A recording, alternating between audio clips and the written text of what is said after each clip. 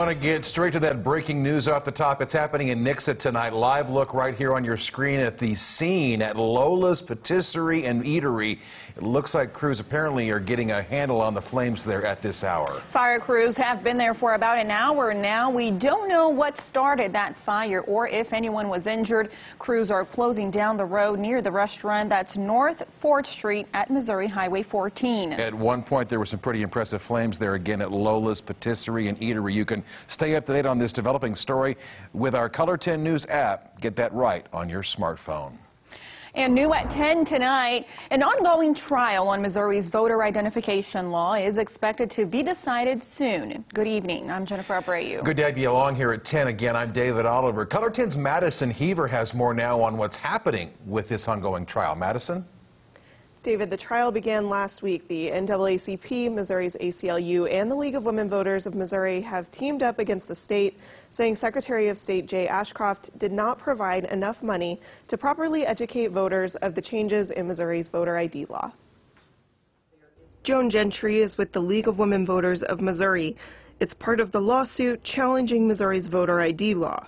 Did not educate people enough and did not provide the amount of funding necessary to do a quality kind of education. Missouri's voter ID law went into effect in 2017. It originally required voters without a valid photo ID to sign a sworn statement and provide another form of identification to cast a regular ballot. But recent court filings have blocked some of the law by taking out the requirement to sign an affidavit and instead also offers the option to cast a provisional ballot. That's when there are some questions about a voter's eligibility that must be answered before the vote can count. The League of Women Voters feels that a photo ID is an unnecessary form of identification for voters.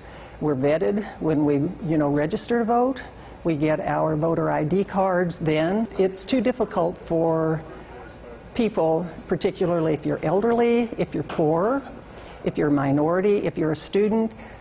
It's difficult to obtain that photo voter ID if you're not a driver. And for some people, who work 2 or 3 jobs a week, voting then is put on a low priority in terms of getting that ID. Attorneys for the state say Ashcroft's 18-month informational campaign easily surpassed the minimum requirement of education.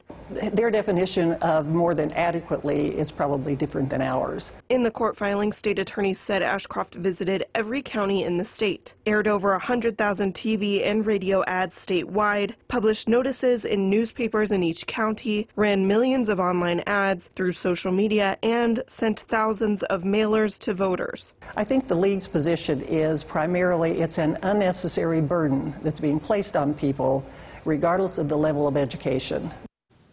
Gentry said a decision was supposed to be made last Friday, but that hasn't happened yet. It's in a county court right now, but the decision could also be appealed to a higher court. Secretary Ashcroft's office says it will not be commenting on the trial until a decision is made.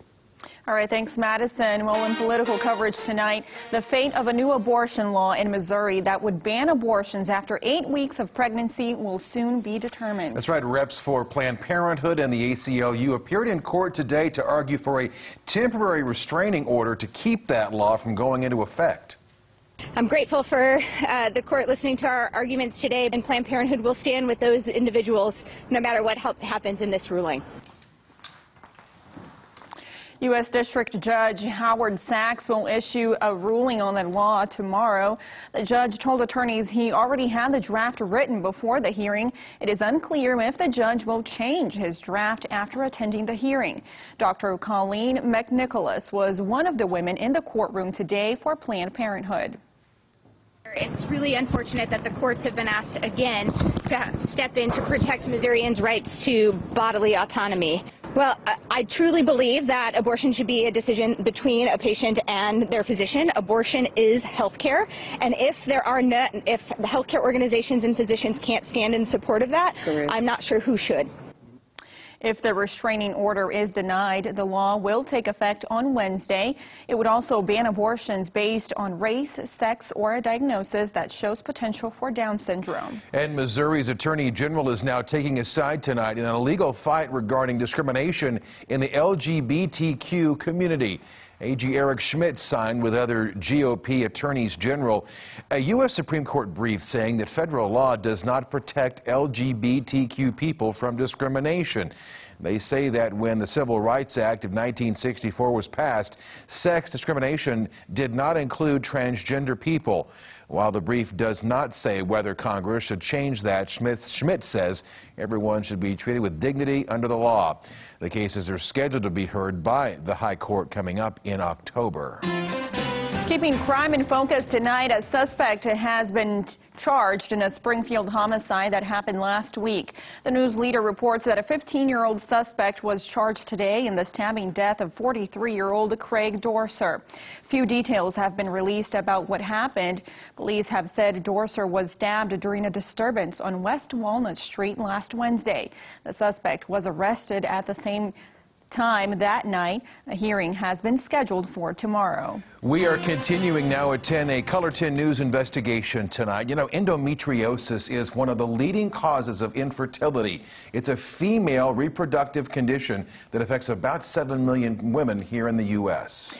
Due to the range in symptoms, it could take years to get the right diagnosis. Often, women don't know that they have it until they try to start a family. And that was the case for one Springfield woman. Heather Lewis has her story for us tonight. When my husband and I got married, building a family was definitely in our future, and that's one of the things that really helped connect us. After more than a year of trying to get pregnant, Ashley Cousins and her husband Derek knew something wasn't right. In my experience, 3 weeks out of the 4 in the month, I was not feeling well at all. Her doctor suspected something too. Ashley was referred to a reproductive endocrinologist in St. Louis, where she received a diagnosis of endometriosis.